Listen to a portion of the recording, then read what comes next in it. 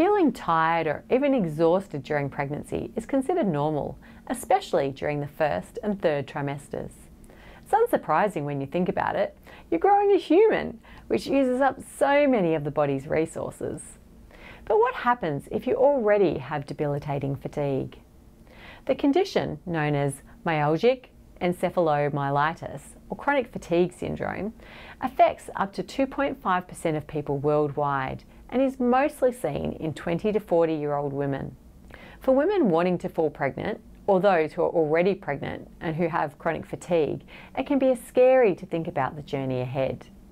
Today, I'll be talking about how fatigue differs from CFS and how pregnancy impacts this condition. As we know, eating a healthy diet during pregnancy is important for optimizing your health and that of your growing baby. If you're pregnant and suffering from CFS, proper nutrition is doubly important. Stay tuned to find out why and for my top nutrition tips.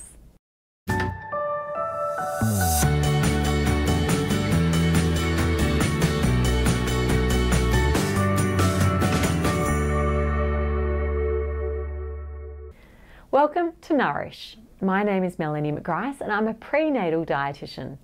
I work with parents-to-be and guide them on their journey throughout pregnancy and beyond.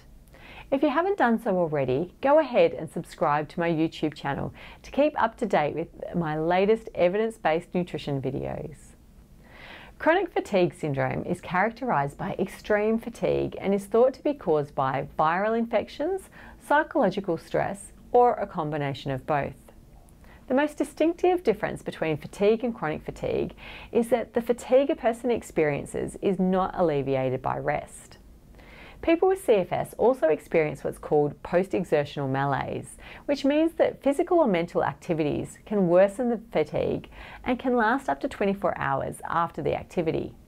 Memory loss, reduced concentration, dizziness, muscle pain and other physical symptoms are also associated with CFS, which makes it very different from regular fatigue. People may go through periods of remission and relapse, making it really difficult to manage symptoms because you just never know if an activity is going to take you over the edge. There's not much research into how CFS impacts pregnancy, but the good news is that most mamas go on to have a healthy pregnancy and baby. Some expecting mamas have seen improvements in their chronic fatigue symptoms, whilst others say that they get worse. It can be extremely hard to tell because pregnancy is generally exhausting for all women. For those mamas with CFS, it can be comforting to know that you don't have any higher chances of developing pregnancy complications, such as gestational diabetes or premature labour, or even other side effects such as nausea and vomiting. Your chances of developing these are comparable to women who don't have this condition. However, delivering a baby could be a bit more tiring for you and recovery may take you a bit longer. This is understandable too, as we know that any physically or mentally demanding activities can worsen fatigue and cause the post-exertional malaise that I spoke about earlier. So now that we've covered what chronic fatigue is and how it differs from regular fatigue, how does nutrition play a role? Well, the nutrition recommendations for mamas suffering from chronic fatigue syndrome don't differ that much to what I recommend for pregnant women in general, but I do have some nutrition tips to help support your body during this incredibly life-changing experience with CFS in mind. First of all, make sure that your diet is balanced and that eating enough is a priority. Your body is using a lot of energy to make a baby, so make sure that you're nourishing it as best as you can. This can be particularly challenging when all you want to do is sleep. Researching what to eat, putting together a meal plan, going to the supermarket and coming home to prepare all of the food can be quite a daunting task because all of these activities could contribute to post-exertional malaise and leave you feeling exhausted. In this case, it may be worth seeing a pregnancy dietitian as they can help plan all your meals and ensure that you're getting all of the nutrition that you need, which takes out the mentally demanding side of the equation. If you want to do that, I'll pop the details of how you can book a consultation in the description box below the video. I also have a free pregnancy meal plan, which could help take the stress out of figuring out what to eat. I'll link to it as well. It can also be helpful to reach out to your social network. Maybe a family member or a friend could go to the supermarket for you and get some items, or maybe even prepare a few meals for you so that you can save your energy for other tasks. Tip number 2 is to eat smaller, more frequent meals during the day. As I said, people with CFS often feel too tired to eat or don't feel hungry.